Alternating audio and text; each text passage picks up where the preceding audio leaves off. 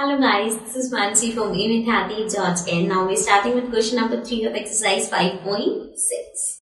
So in this question we have name each of the following triangles in two different ways.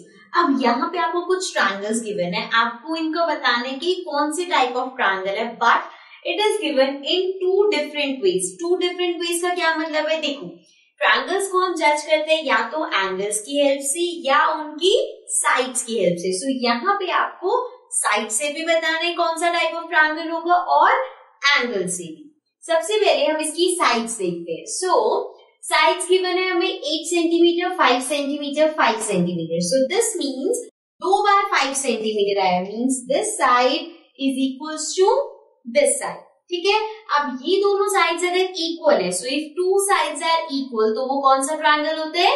Isosceles triangle. सो उसके according this will become isosceles triangle.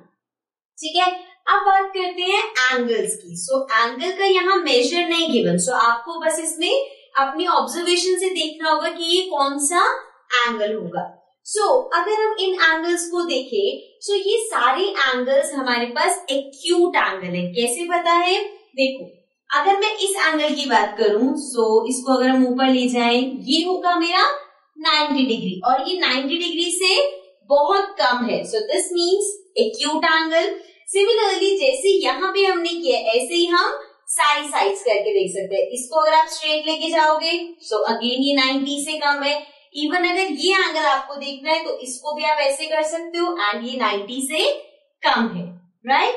So this means ये तीनों angles acute है. अगर तीनों angles acute है तो ये triangle कौन सा हो जाएगा? It will be acute angled triangle, right? So this was the first part. Let's come to the next one. Now coming to the second part. Second part में हमारे पास ये ट्रायंगल गिवन है. सबसे पहले जज करते हैं एंगल की हेल्प से. So अगर हम इसका एंगल देखें तो इट इज वेरी क्लियर कि ये हमें एक राइट एंगल गिवन है बिकॉज ये एंगल 90 डिग्री का है. सो दिस मीन्स ये हो गया एक राइट एंगल. और अगर ट्रायंगल में एक एंगल भी राइट एंगल है, सो वो ट्रायंगल हो जाता है right angle triangle. So this will become right angled triangle, right? Next, अब हमें देखना है इसको साइड्स की हेल्प से. सो साइड्स क्या है? 8 सेंटीमीटर, 15 सेंटीमीटर, 17 सेंटीमीटर. तीनों साइड्स हमारे पास अलग अलग है, कोई भी साइड सेम नहीं है. तीनों साइड की लेंथ डिफरेंट है. So this means it is an scalene triangle. सो अगर तीनों साइड्स अलग है तो that will become a scalene triangle. सो दो ट्रायंगल हो गए, right angle triangle and scalene triangle.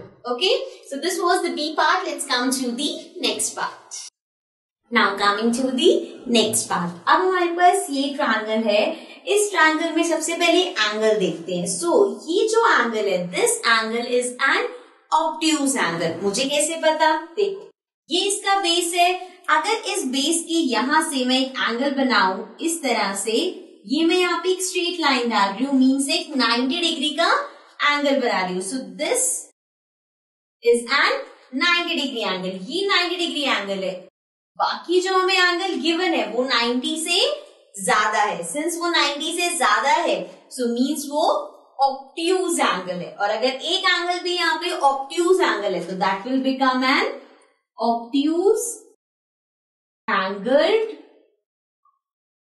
Triangle, right? सो ये एंगल के अकॉर्डिंग हो गया ऑब्ट्यूज एंगल ट्रायंगल. अब आते हैं इसकी साइड्स पे. सो दो साइड्स गिवन है 7 सेंटीमीटर एंड 7 सेंटीमीटर. दो साइड्स गिवन है और दोनों इक्वल है. So if two sides are equal. अब देखो इस साइड के बारे में हमें कुछ नहीं पता है, तो जितना बताया हम उसी अकॉर्डिंग जज करेंगे. So if two sides are equal then it is an isosceles triangle. सो ये तो ऑब्ट्यूज एंगल ट्रायंगल हो गया and an isosceles triangle. Okay, so this was our C part. Let's come to the next part. Now coming to the D part. अब हमारे पास यहाँ पे this is the triangle. इस triangle में we can see हमारे पास एक angle 90 degree का है, मीन्स वन राइट एंगल. सो अगर ट्रायंगल के अंदर एक राइट एंगल है तो वो ट्रायंगल हो जाता है right angled triangle.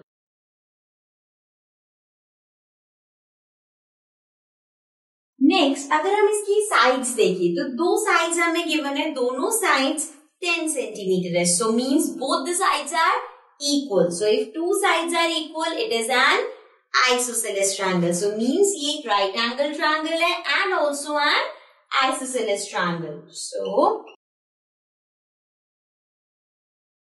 will become an isosceles triangle also. Okay, so this was the deep part. Let's come to the next part. Now coming to the next part. अब हमारे पास है, यहाँ पे आपके पास तीन साइड्स गिवन है, 5.2 centimetre, 5.2 centimetre and 5.2 centimetre. Means 3 sides are given and तीनों sides equal है. सो अगर एक ट्रायंगल की तीनों साइड्स इक्वल है, so that is an equilateral triangle. सो ये हो गया इक्विलेटरल ट्रायंगल. ठीक है, अब ये तो हो गया एक टाइप. यहाँ पे हमें बोलना है इन टू डिफरेंट वेज. तो ये एक चीज हो गया इक्विलेटरल ट्रायंगल. अब आते हैं इसके एंगल्स पे. यहाँ पे हमें एंगल्स नहीं given, but we know that कि जब इक्विलेटरल ट्रायंगल होता है, सो in an equilateral triangle all the angles are 60 degree. अगर आपके पास एक इक्विलेटरल ट्रायंगल है, सो उसके तीनों एंगल्स 60 डिग्री होते हैं, राइट. सो 60 degree means less than 90 degree. मतलब कि ये कौन सा हो गया, एक्यूट एंगल. इसका मतलब ये भी है कि जितने भी इक्विलेटरल ट्रायंगल होंगे सारे एक्यूट एंगल ट्रायंगल होते हैं. सो नेक्स्ट हो जाएगा acute angled triangle, right? So this was the E part. Let's come to the next part. Now coming to the F part. F part में हमारे पास ये triangle है जिसमें हमें तीनों sides given है. So 3 sides are 15 centimetre, 10 centimetre and 9 centimetre. तो तीनों side ही अलग अलग है. So if 3 sides are of different length, it is an scalene triangle. So अगर तीनों sides अलग है तो ये हो गया एक स्केलिन ट्रायंगल. नेक्स्ट अब इसका अगर हम एंगल देखें तो ये एंगल एक ऑब्ट्यूज एंगल है. हाउ, देखो ये आपकी बेस लाइन है, यहां से आप अपने रूलर की हेल्प से अगर एक स्ट्रेट लाइन डालो लाइक दिस, तो ये हो गया आपका 90 डिग्री का एंगल, राइट. 90 डिग्री एंगल ऐसे ही होता है. अब जो एंगल आपको गिवन है वो 90 से ज्यादा है. अगर 90 से कम होता तो एक्यूट होता. अब 90 से ज्यादा है तो it is an obtuse angle. सो अगर एक एंगल भी ऑब्ट्यूज है तो ये बन जाएगा obtuse angled triangle, right. So this was the last part of this question. With this we complete this question. Now let's come to the next question.